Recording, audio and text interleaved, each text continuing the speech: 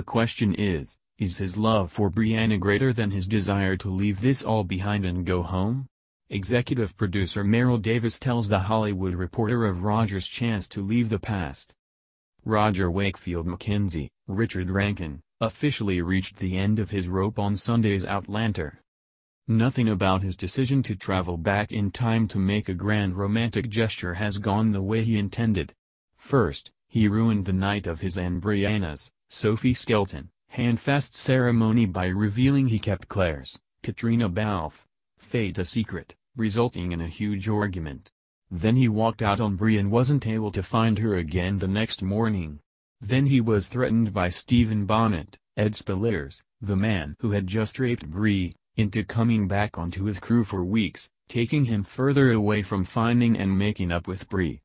When he finally did make it to Fraser's Ridge, he was immediately attacked without warning by a man who could only be Brianna's father, Jamie, Sam Heughan, and sold to the Native Americans as a slave.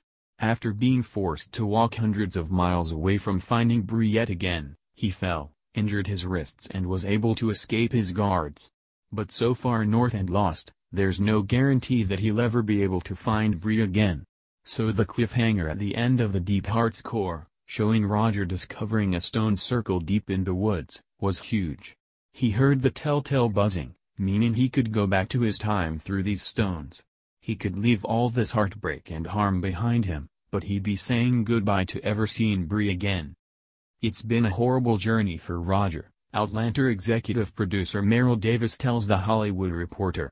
Finding out Brianna's gone back without him, questioning how she feels about him, the highs of their handfasting and lovemaking and the lows of him having to reveal to her that he knew about Claire, and didn't tell her, her running off and him having to work for Stephen Bonnet again and the Jamie stuff. The poor guy is, certainly at this point, questioning what he is doing back here.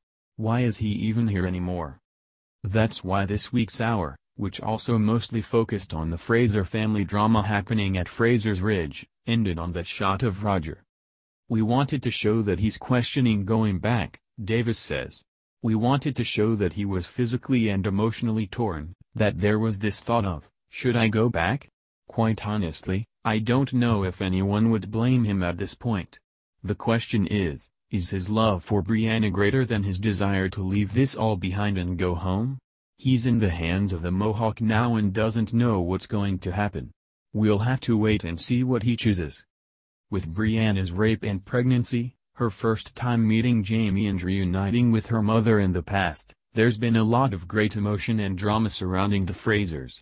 But Davis says that all her favorite scenes are coming later this season for Brianna and Roger. There's a lot of great Roger and Brianna stuff coming that, without spoiling anything, I'm really excited to see, Davis says. This is really their coming out party. This is always going to be Jamie and Claire's show, but Roger and Brianna have really stepped up this season. They've had some really heartbreaking scenes, and there are some amazing performances coming in these next few episodes that I'm really excited for fans to see. Elsewhere in the episode, Jamie helped Brianna process the trauma of her recent rape by opening up about his own sexual assault. But their father-daughter bonding took a huge hit when Jamie assumed she was lying about her pregnancy being a result of the rape and made some pretty hurtful accusations toward her.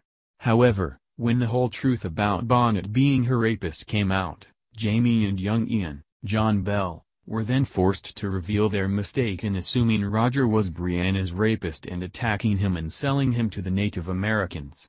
Brianna demanded that Jamie and young Ian right their wrong, find and save Roger and bring him to her while she traveled to River Run to deliver her baby in a safe place. With Bri and Jamie being separated moving forward, their relationship will be forced to take a hiatus while Jamie attempts to fix his mistake.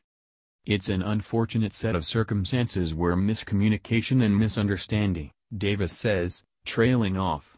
We see that Jamie and Brianna are starting to bond, and this is the start of a great relationship, and let's make up for all these lost years.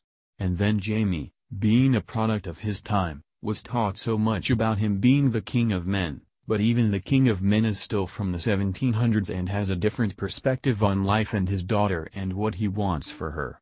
In his time women weren't intimate with people they weren't in relationships with or married or handfast to, and he can't help himself. Bringing Jamie and Bree's fight to life on screen was a moment from Diana Gabaldon's Drums of Autumn book that Outlander producers knew they couldn't skip. But it was also tough for them to cut short the scenes of Jamie and Bree's bonding in this week's episode because it had been such a long time coming.